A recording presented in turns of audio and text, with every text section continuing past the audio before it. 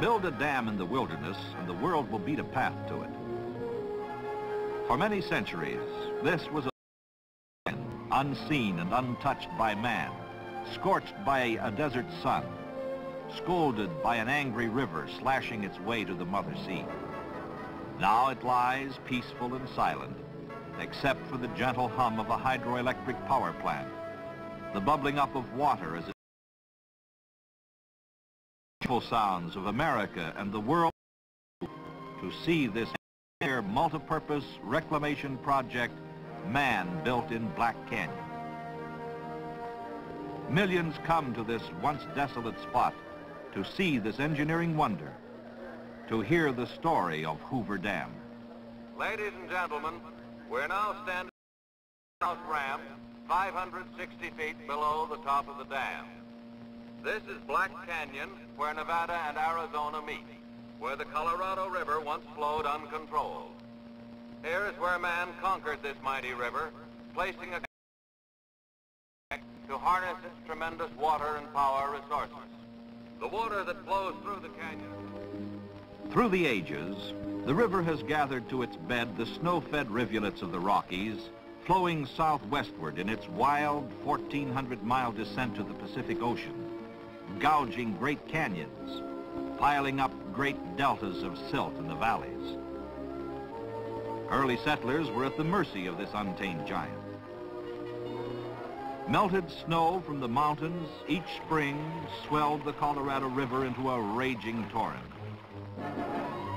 flooding fertile valleys along its banks, destroying farmlands, homes, and cities. Colorado cut through its banks below the Mexican border and for 2 years poured unchecked into the Salton Sink, forming an inland sea. After each spring's flood, when the river had spent its fury, it dried to a trickle. Crops withered and died. Man and his livestock thirsted. All living things suffered. Settlers along the river were discouraged and aroused. Some gave up and went elsewhere. Others stayed to had to be regulated, controlled in a year-round flow if they were to succeed. No more floods, no more droughts. Arthur Powell Davis, first reclamation director and chief engineer, understood their problem. For years he had traveled up and down the river, surveying, studying. Build a high dam in a deep canyon upstream to control the river, he reasoned. In 1918, Davis reported his findings and proposals to Congress. Congress responded in 1928, passed the Boulder Canyon Project Act, authorizing construction of Hoover Dam to control and regulate the Colorado River, and a canal system to deliver water to farmlands on the lower river. In 1930, President Herbert Hoover, for whom the dam is named, signed the appropriation bill to begin construction. Under a contract awarded in March 1931 to 6 companies incorporated, a combine of 6 major construction firms, men and machines went to work to build this dam of unprecedented size, this modern civil engineering wonder. Reclamation engineers rushed to completion specifications and design drawings. Crews at the dam site completed their surveys and investigations. The thunder of man's determination to conquer the Colorado reverberated between the sheer cliffs of Black Canyon as construction got underway. The first major task was to divert the river around the dam site. To do this, 4 tunnels, 2 on each side, were drilled through the canyon walls. Each 56 feet in diameter, they averaged 4,000 feet in length. Drill holes were packed with dynamite and blasted. After each explosion, shovels and trucks entered the tunnels, mucked out the shattered rock, and dumped it in nearby gulches. Workmen excavated over 1.5 million cubic yards of blasted rock material from the 4 tunnels in 13 months. The tunnels then were lined with concrete 3 feet thick.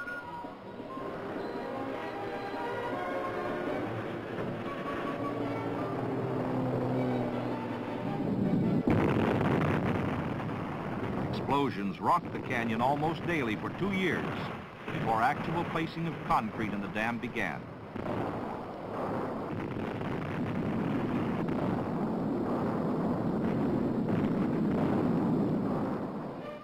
Acrobatic workmen called high-scalers prepared the canyon walls for each blast.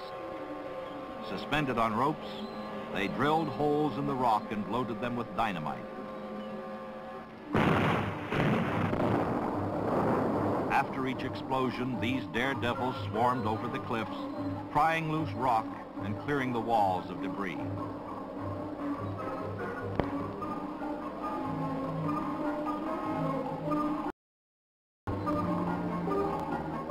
In November 1932, the river was diverted. Under control for the first time in its history, the river flowed around and past the site. Men and trucks dumped an earth and rock embankment across the canyon below the tunnel openings, forcing the river from its age-old bed through the huge diversion tubes.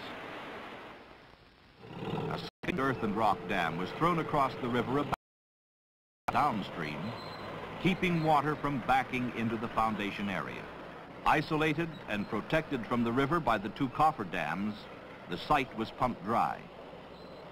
Men and machines dug 135 feet below the old river level to reach bedrock for the dam's foundation, excavating over 2 million cubic feet in sand.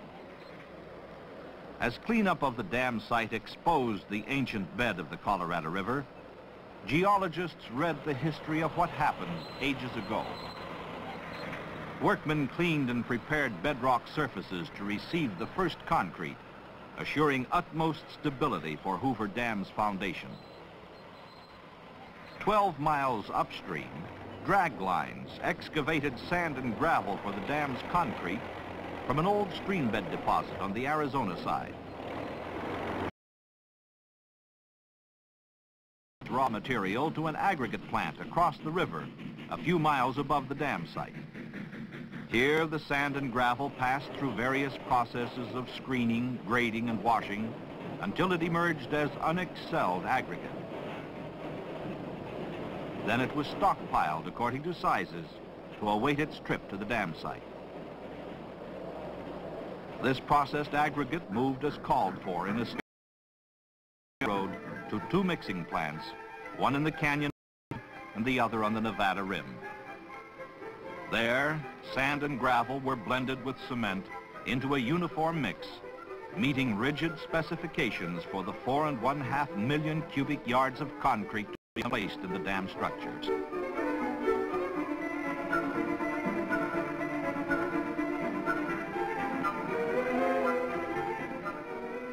From the mixing plants, concrete was dispatched to all points of construction.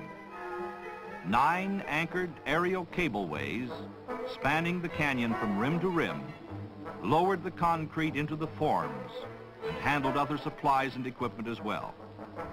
As the first bucket of concrete settled into its foundation on June 6, 1933, Hoover Dam began its rise from the depths of the canyon.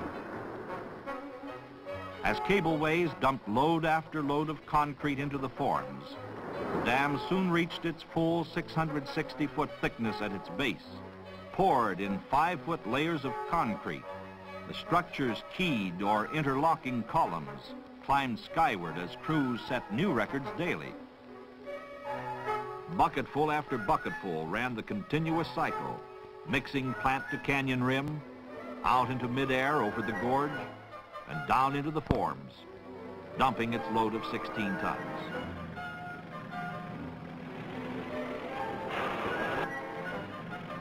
Crews vibrated and compacted the fresh pours, while buckets returned again and again to the mixing plants to be filled with more concrete for other waiting forms. Crews worked under all conditions, all seasons of the year without cessation, rain or shine, day and night. By June 1934, 1 year after the first pour, 2/3 of the dam's concrete had been placed in the forms.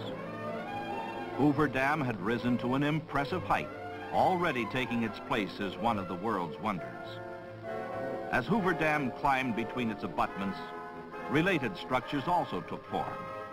At the toe of the dam, the U-shaped power plant to house generating equipment, control and maintenance facilities was built in twin wings, one along each side of the canyon walls.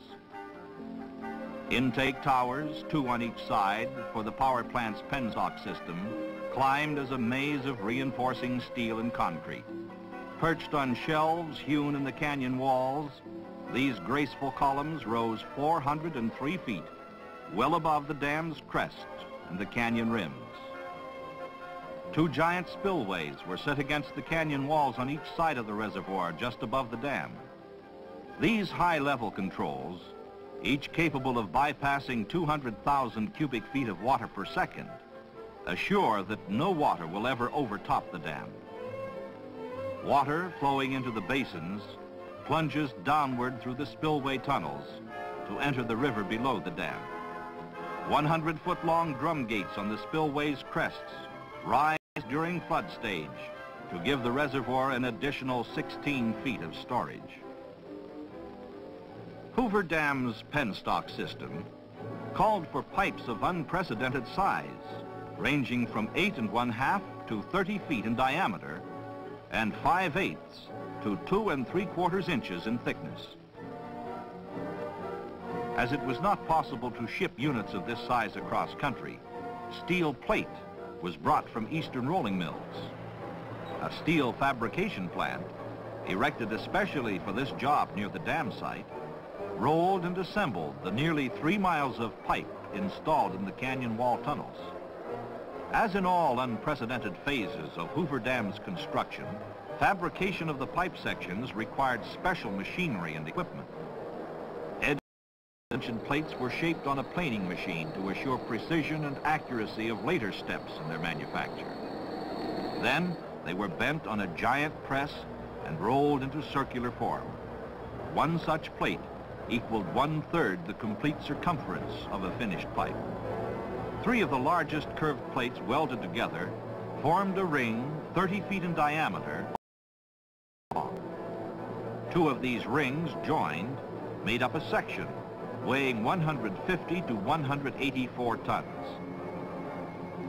A vertical lathe machined the edges so the sections would fit precisely when joined into continuous penstocks inside the canyon walls.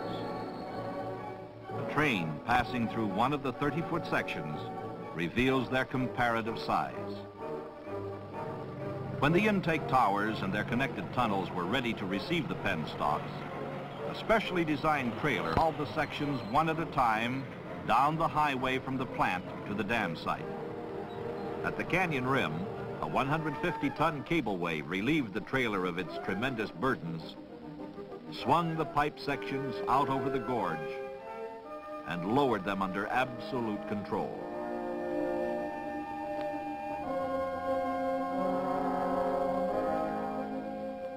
Trailers waiting at portals of the access tunnels carried them to their permanent connections inside the main tunnels. The pipe sections were hoisted into location with cables and joined end-to-end pressure pins to form continuous conduits between the intake towers, turbines, and outlet valves. While this and other work on appurtenant features was going on, a continuous stream of concrete had been pouring into the dam forms. The structure neared its full height of 726 feet, far above the crest of any other dam yet built by man. On May 29, 1935, 2 years after they had begun pouring, crews placed the last concrete in Hoover Dam, a total of 3 1/4 million cubic yards. This modern civil engineering wonder stood completed 2 1/2 years ahead of schedule. On September 30th, 1935, President Franklin Delano Roosevelt dedicated Hoover Dam to the nation's progress. He praised its designers and builders. The dam stood like a sentinel, white and beautiful in the desert sunlight, guarding the river and its downstream wealth. Floodwaters lapped helplessly against its arched back as the reservoir filled.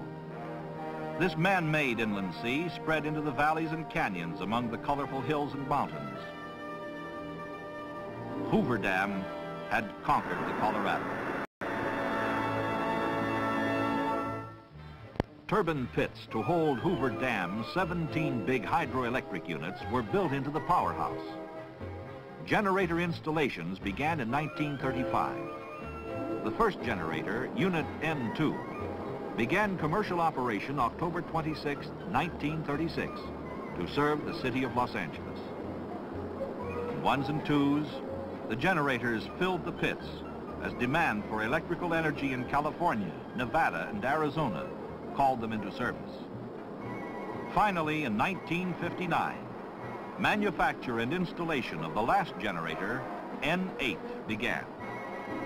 For 25 years, the N8 pit had lain dormant and silent, except for the hum of other Hoover generators. Now, as more generating capacity was needed, contracts were awarded for the generator's manufacture and installation. Plants throughout the nation fabricated N8's many parts. The design of N8 followed that of other Hoover generating units. It is a 95,000 kilowatt, 60-cycle, 16,500 volt generator driven by a 115,000 horsepower turbine. Falling water from the reservoir, which spins and powers the turbine wheel, is controlled by a huge butterfly valve, which permits the water to flow to the turbine from the feeder penstock. Weighing 2,000 tons, N8 parts were shipped to Hoover Dam on 60 rail cars. Arriving at the canyon rim overlooking the dam, the parts were lifted by cableway out over the canyon and down to the powerhouse. Parts descending into the gorge on strands of cable were familiar and almost daily sights, reminiscent of previous installations. And the main cableway operator was the same one who had helped install and operate the cableway during the dam's construction in the early 1930s. Others likewise had worked on the project throughout its construction.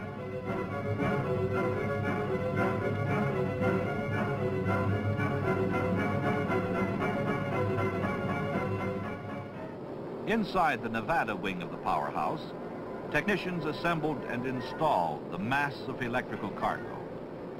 Crews prepared the N8 pit to receive the new generating unit. They removed temporary slabs over the turbine and relief valve outlets to the tail race or river.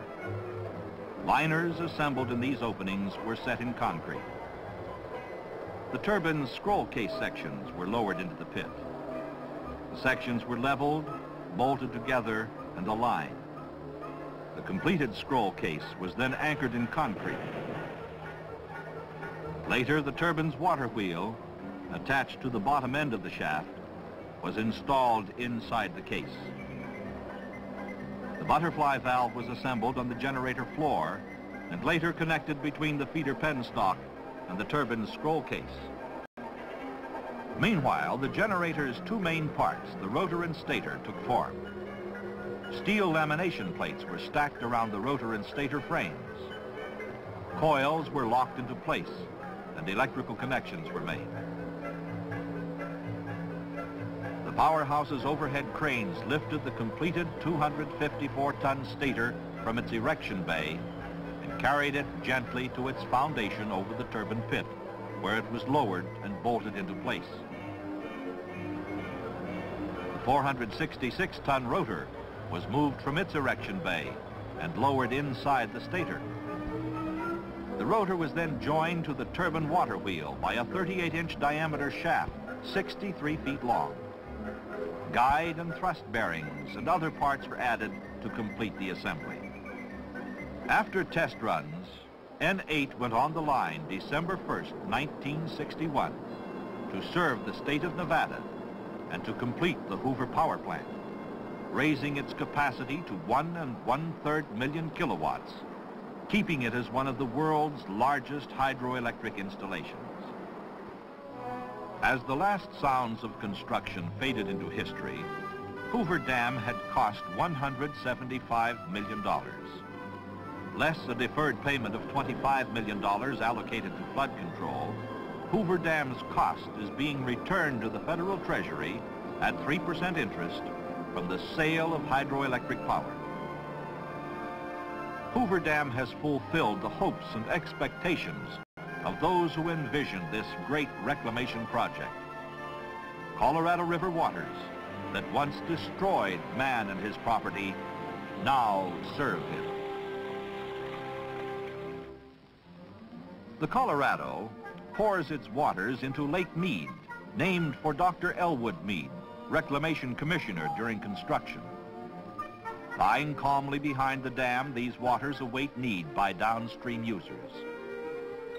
Water is released through the Hoover Power Plant turbines in a year-round flow to irrigate over 1 1/4 million acres of desert land, serve municipal and industrial needs of the Pacific Southwest, generate hydroelectric energy, and provide various other multi-purpose benefits. The clear waters of Lake Mead have opened up a vast new recreational fish and wildlife vacation land for America. Millions beat paths to this one-time wilderness along the Colorado River to picnic, go boating, swim, fish, and enjoy these important outdoor reclamation products.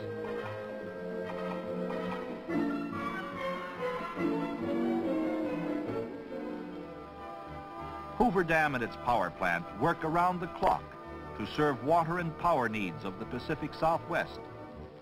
Water from Lake Mead, passing into the intake towers, falls over 500 feet through the penstocks to spin the giant turbine wheels and then discharged to the river. This action is repeated at downstream reclamation dams. Transformers step up Hoover Dam voltage as it comes from the generators. Lines carry this power up over the powerhouse roof to the switch yard. From there, it is transmitted over lines across the desert. The river flows southward, and along the way, man diverts from the controlled stream to sustain his prosperous way of life. 67 miles downstream, Davis Dam re-regulates the Colorado's flow, releasing water through its power plant turbines to irrigators in this country and Mexico. Davis Dam generators interconnect with those at Hoover Dam upstream and those at Parker Dam downstream. This energy goes out over transmission lines of the Parker-Davis project to farms, homes, and factories. Much of this Colorado River energy pumps the farmers' irrigation and drainage water. Parker Dam, 155 miles downstream from Hoover Dam, was built with funds advanced by the Metropolitan Water District of Southern California. Parker Dam provides a forebay for the district's Colorado River Aqueduct, another one of America's 7 modern civil engineering wonders. Electrical energy from Parker and Hoover power plants pumps water along the aqueduct. This waterway delivers municipal and industrial supplies to the Los Angeles and San Diego coastal areas. Parker Dam also controls floods. Below Parker Dam, Headgate Rock Dam diverts water to Colorado River Indian Reservation lands in Arizona. And farther downstream, the Palo Verde Diversion Dam sends water to the Palo Verde Irrigation District, oldest irrigation development on the Colorado River. At Imperial Dam and Desilting Works, 300 miles downstream from Hoover Dam, Colorado River water enters river-sized canals to irrigate farmlands in California and Arizona. The All-American Canal System carries part of the Colorado's flow westward to the Yuma, Imperial, and Coachella valleys. When water reaches its farthest point on this canal system, it has traveled nearly 500 miles after leaving Hoover Dam and has required 10 days to make the trip. The Gila Gravity Main Canal takes water from Imperial Dam south and east to valley and mesa lands of the Gila and Yuma auxiliary projects. Mexico's share of Colorado River water to irrigate lands below the border passes Imperial Dam, and most of it is diverted at Morelos Dam into the Alamo Canal. The non-surplus food, fiber, and forage crops grown on lands nourished by water from Hoover Dam find ready markets throughout the nation. While snow-covered lands lie idle, winter fruits and vegetables grown in the warm Southwest with Colorado River water are shipped to dinner tables across the nation. In return, these irrigated areas buy farm machinery and other products from the manufacturing centers. This exchange of goods between West and East, North and South, has helped develop America's free enterprise prosperity.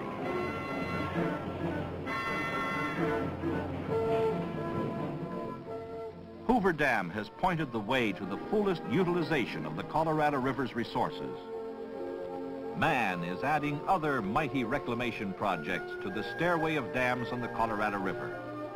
In northern Arizona, Glen Canyon Dam has joined Hoover Dam in conquering and regulating the Colorado.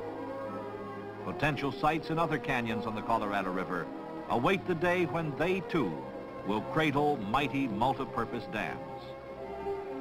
These developments will write new chapters in the story of Hoover Dam, truly a modern civil engineering wonder.